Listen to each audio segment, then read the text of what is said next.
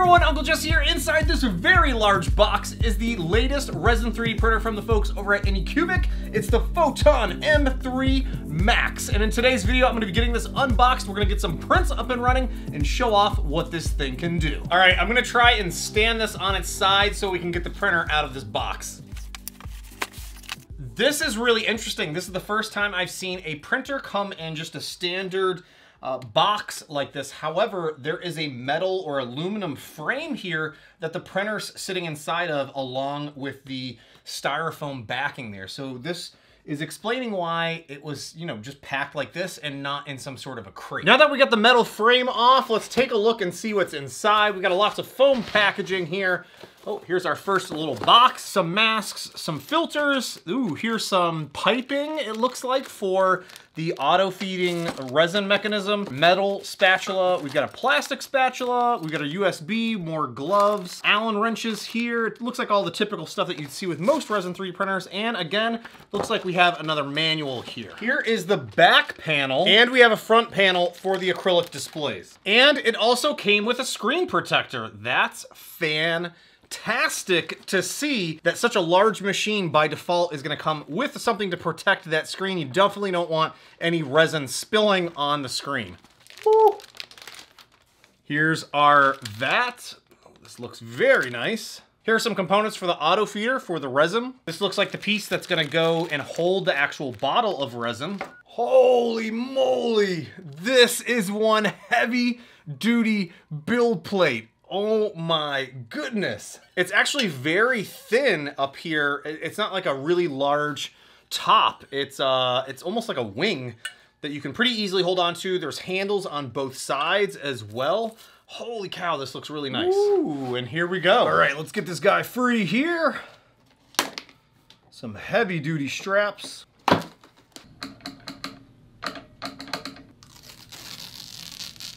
While I'm getting everything put together here, I did want to mention that the power outlet here for the unit is on the back side of the machine, along with the on-off switch. The cable itself, there is a box that is going to go directly to the power supply there, and then there is your typical cord that's going to go from that box to your outlet. This is a really nice long cable as well. Thank you for that. Because with these bigger machines, you might want to put them up on a different shelf, and it might not necessarily be next to an outlet, so this is always handy to have. While I'm still setting up everything, I wanted to show you that this is a really beefy dual rail system.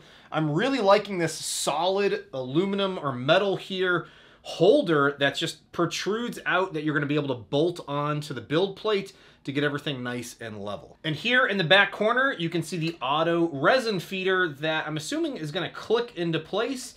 And then we'll get some resin hooked up in the back and it'll auto feed in as resin's used. And as I mentioned during the unboxing, it came with a screen protector, which is great. So there was an initial layer of protective film that I removed, and now I can install the screen protector so that we can prevent any resin from curing directly on the screen. Now I still have a handful of little air bubbles from laying down the screen protector. In my experience, there's never really been any issues with that, so we'll see how this goes. And before we install the build plate, I am just gonna run a quick exposure test to make sure that the lighting unit is working properly. Also, make sure to remove any of the protective film on the build plate before you print anything.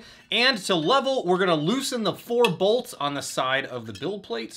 And then once that's freely moving, we can install it onto the printer here, and then tighten this bolt down. And use this really nice large leveling paper that they included for the leveling process here.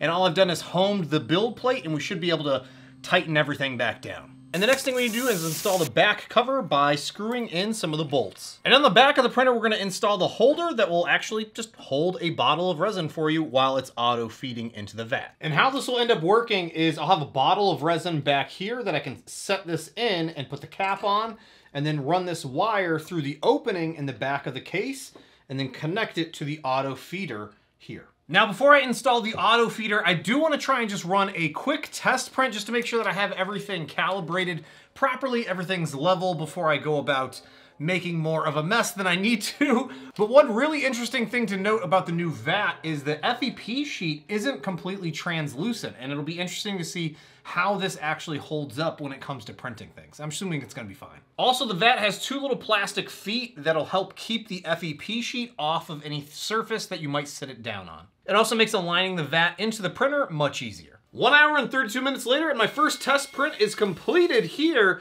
using Denny's Wang's calibration print and Soraya Tech's calibration file.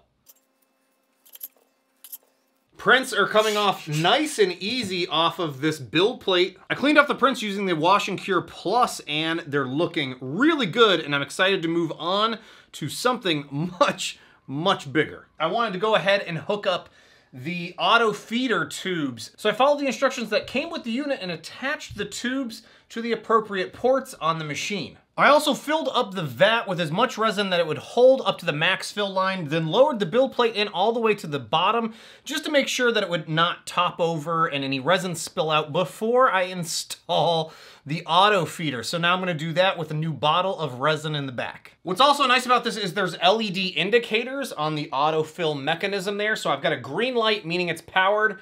There's also a red LED that's not displayed because it's sensing that there's resin in the vat. So that means it's a good thing. The needles are detecting resin and we can install the actual probes. So while our print's running, let's talk about some stats about the Anycubic Photon M3 Max. It is a 13.6-inch 7K monochrome screen, and it's sporting a screen protector as well. It also has an impressive build volume of 298 by 164 by 300 millimeters tall. It has a laser etched build plate, which is pretty easy to level. The vat's rocking that semi-opaque FEP sheet, which seems to be working just fine. The machine also has a 4.3-inch touchscreen display, which is similar to what you've seen over on the Anycubic Mono X. The front cover is also completely removable, since typically you only see things like a barn door style or it has a hinge somewhere. And the printer only weighs 46 pounds, so it's pretty easy to lift up and move around. Oh, and most importantly, my favorite feature of the printer, which is the Anycubic electronic auto resin filler. And it's only gonna cost $1,099. That is a lot packed into this big Resin 3D printer. All right, our prints are finished, and now it's time to take a look at them. It almost took a full 13 hours for these to print at 0.05 millimeter layer height, and so far they're looking really good. I ended up cleaning them here on the Anycubic Wash and Cure Plus station, and thankfully all of the prints fit just fine in that oversized Wash and Cure station. Now, most importantly to me, I mean, aside from the prints themselves looking pretty dang amazing, is that the auto resin filler worked perfectly. I mean, it was really cool to see it auto refilling, I think in about every 5-minute increments there, and you can actually adjust how fast it's gonna trickle out the resin for you when it senses that the resin has dipped below the sensor level. So it's actively reading with those little prongs inside the vat to see if it's filled up or not, or if it needs to add more resin. And then, like I said, there's a control setting where you can either turn it on or off, or even increase the speed at which the resin is poured into the vat. And the other cool thing that we'll see is that I'm not seeing any layer lines or impacts of the auto filler trickling in resin, which is great because if you manually feed in resin, and more than likely you end up with a pretty distinct layer line. I should also mention that I sliced everything in Anycubic's Photon Workshop Slicer. The printer itself isn't available to be sliced just yet in Lychee or Chitubox. I'm assuming that will be coming in the very near future with one of their software updates. The same thing is more than likely going to happen with the other new Resin 3 printers that were just recently released by Anycubic. But Photon Workshop, for the most part, has worked really well for me. This actually seems like a big performance improvement versus previous iterations of the software. It sliced very quickly and really had no issues handling most of the files. I will say I did still run into some artifact issues with my prints that we'll see here in just a second because I sliced them in Photon Workshop. I don't see these issues in Lychee or Chitubox, so as soon as those software versions are available and supporting this machine, I'll definitely be using those slicers. But in the meantime, if you have to use Photon Workshop, I would highly recommend doing all of your hollowing and supporting directly in Photon Workshop and not using pre-supported files like I did here today. The first print is from the Creature Armory, and it's a Marvel Daredevil statue. This looks So cool. They just recently released this over on their Patreon, and I knew I had to print this and run off and do one, and it looks fantastic. I honestly wish I scaled this up further. I might end up reprinting this at a larger size here on the M3 Max. But for now, it looks pretty good. And again, you'll see here where it's got some of those random artifacts because I sliced it in Photon Workshop, and this file was pre-supported. Typically, you don't see those things when printing in Lychee or Chitubox.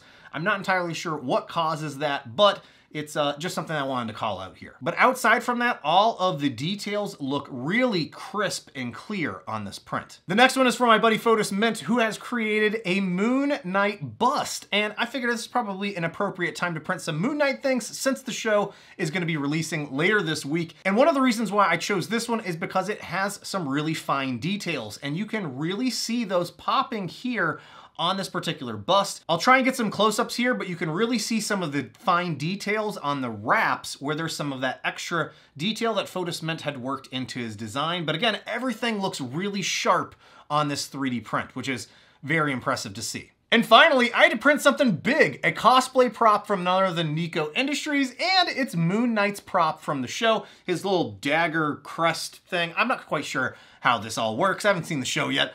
But it turned out really nice and clean on one side. But again, unfortunately, I ran into some of those strange artifacts, again, from Photon Workshop. The machine here runs flawlessly, and I think the prints look fantastic. The prints were super easy to remove off the build plate as well. I think I've got my settings dialed in pretty decently here on the machine, and I'm gonna be further playing around with it here over the upcoming weeks and printing some more crazy things. I also wanted to mention that this is not a review video. This video is being sponsored by the folks over at Anycubic, so thank you Anycubic for sponsoring this video and passing this machine along for me to show off here to everyone today. So if you're in the market for a large resin 3D printer that has an auto feeder built into it here, like the M3 Max, I would definitely recommend checking out what Anycubic has listed over on their website. I'll also have some links down below to some other sites where you can find this as well. Very excited to see more prints off of this. And again, not a full review. I'll be doing a follow-up here in the upcoming weeks